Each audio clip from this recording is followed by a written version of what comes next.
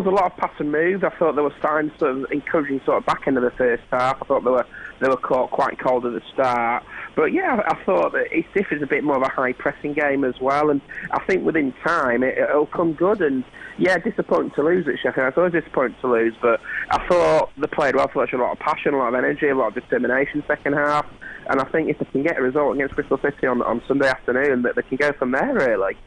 And Stats, at the start of the week there was concern over some of the players, the team that Leeds might be able to field, but Janssen getting back and a boost as well, Heckingbottom on the bench as well, a sign that hopefully things might be coming right for the new manager.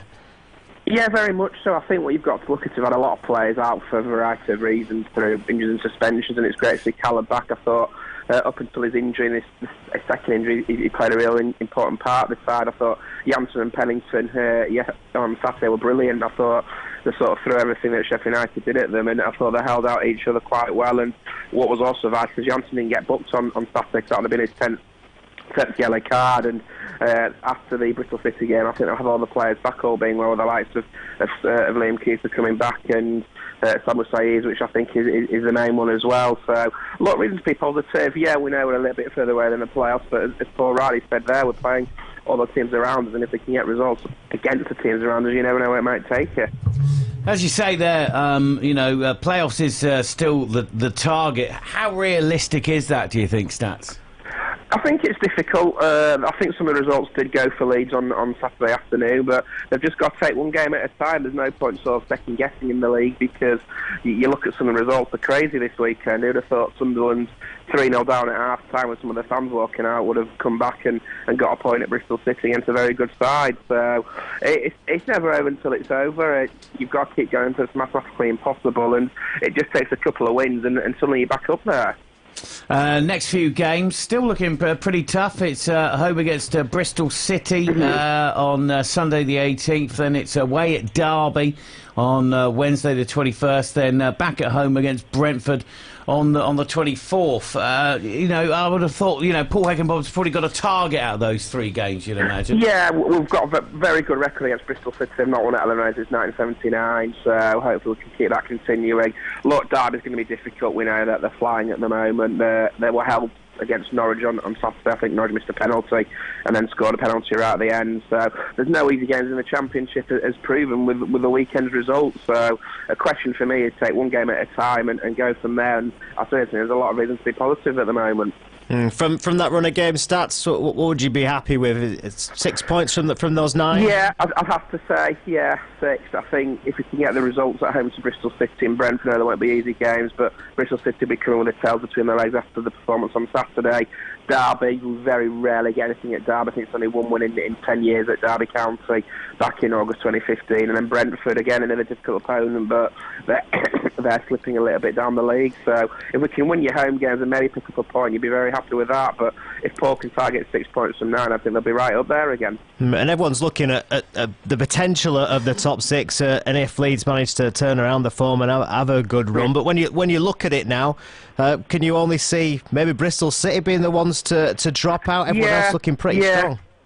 Yeah, it looks like it at the moment. They obviously got Wolves, who are flying at the top at the moment, have got another win at the weekend, and Aston Villa are up there, brilliant result on the second City derby yesterday. But look, it's all to play for, as I think Adam Forshaw said in his post-match interview.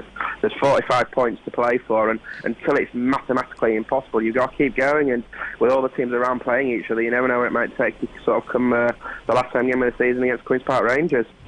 What are your thoughts and feelings on Paul Heckingbottom? First game in charge. You've heard thoughts on him pre-match. You've heard thoughts from him post-match. What are your initial impressions? I'm quite pleased with the appointment. I think it was the fact that he went in. I'm guessing that he kind of went in and had a go at them at half-time, and you certainly saw a reaction. And I think from seeing that from the second half, I think that there's reasons to move on and be positive about things. I think he had a bit of an unlucky hand at Barnsley, certainly this season, the second half of last season, but if Leeds can play the way they did in the second half at Sheffield United and get a result against Bristol City under Paul, I think suddenly the emphasis kind of changes. So it's very early days yet, but if not this season, he's got to be properly backed in the transfer window in the summer and hopefully give it a real good go next year.